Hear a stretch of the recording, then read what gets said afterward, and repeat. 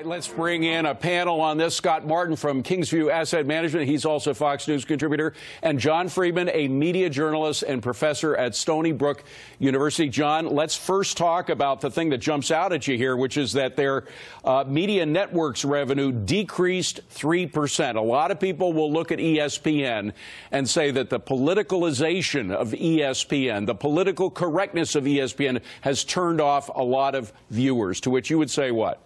I say that's true, but the secondary point is that the main point, again, is viewership. Their strategy needs to be rethought here. Their strategy of favoring live action TV at ESPN is not working right now. As we can see, the numbers keep going down.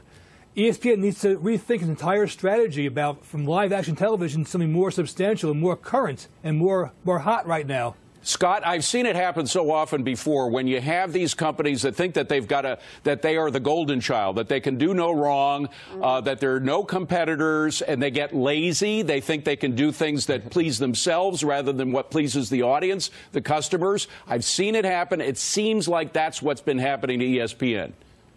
I think you just described him perfectly, David. They fall asleep at the wheel. And to John's point, he's right about the live action TV and the fact, I would add, that Amazon, Facebook, Twitter have all taken on that role as well. And so if you have the choice to, say, go on Facebook and watch an MLB game, for example, you will maybe versus turning on ESPN because you actually get the game and none of that political rhetoric that you talked about. So that's a big deal. You know, we own Disney, unfortunately, David, and gosh, are my patience getting tried here. And I'll tell you what I thought they would do a long time ago was spin off the theme parks, spin off Pixar. That would have been a great move, but they continue to hang around with ESPN and the network programming, which is just not working. Well, John, I got to say, and these folks that I'm going to mention are cousins of ours. They're owned by the same parent company, but Fox Sports 1 and 2 is providing some competition for ESPN that they're not accustomed to.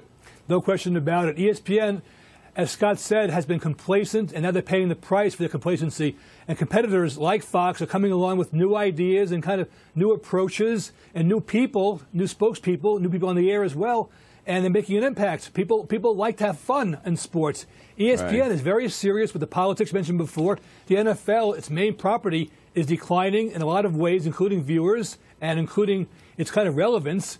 So ESPN's got a real big problem here. Well, John, you're relevant to this next subject. AT&T CEO Randall Stephenson insisting today that he has never been told the price of getting the deal done with Time Warner was to sell CNN, period. So is the merger between AT&T and Time Warner still alive? John, how much of this, of the comments from the federal government, from the Justice Department, have to do specifically with CNN? Well, you know, this is a he said, she said kind of thing, because nobody really knows who's right and who's wrong, who said it first, who said it second. Right now, the government holds the power right now. The government can say, no, this deal is dead if it wants to. So it's up to AT&T to compromise with the government and do what it wants, whether it wants to or not. It can talk very boldly and very tough, but until the government is happy, AT&T is at a nowhere place right now. Well, Scott, Stephenson claims that CNN has nothing to do with the deal, to which you say what? I'd say, well, like John said, I mean, it doesn't matter if it does or doesn't. I mean, you're up against the government in this case who has the final approval here, David. So you have to play games with them or have to play the ball game. But the reality is this. Just look at AT&T stock over the last 6 months as this deal has gotten closer to potentially being closed. The stock has fallen week after week, month after month in anticipation of this impasse. The market doesn't lie. Gentlemen, thank you very much. Good stuff. Appreciate it. Melissa.